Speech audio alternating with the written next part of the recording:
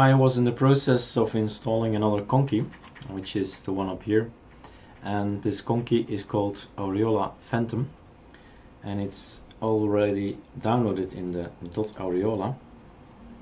But the thing is, some of the conkies do require a specific kind of conky because of the graphical representations that are in here. So some of them do not require it, but when on Arch and Antergos you need to install something more, and let's do that together now. In this here, in the LX terminal, we can tell him that we want a conky that's ready for Lua, and we need this one, the conky-lua-nv. Maybe this one is possible too, but seeing the number and the number of votes, I want the 1.10, and maybe this one can work as well, but in the past the 0, so the conky-lua-nv, has served me well, so I'm going to use this one. So the program conky that we have is going to be replaced. Edit, no. The conky-lua, the conky we have, because we do have a conky, is going to be replaced with this kind of conky, which is capable of showing graphical rings, clocks, these kind of things. And this particular one that we want to install, Phantom, is looking like this. So it has these bars going up and down, so we definitely need something graphical to support this, and that's why we're installing this program. Let's wait for the installation together. Everything is ready.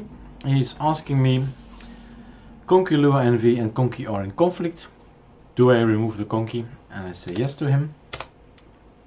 I say yes to the installation of the lua-nv. And then we have to kill all the conkies and try the conky. And now we have this little icon up here. Still see, for one reason or another, that it's not in order. I mean, the font here is not the way it's supposed to be.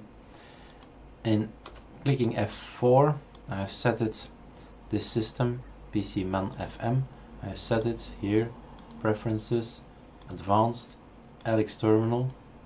When I press F4 now, I have LX Terminal in this directory. So let's reinstall it just to be safe. Yeah, that's normal. There are stuff in there that he does not know. That's maybe the issue why things go wrong.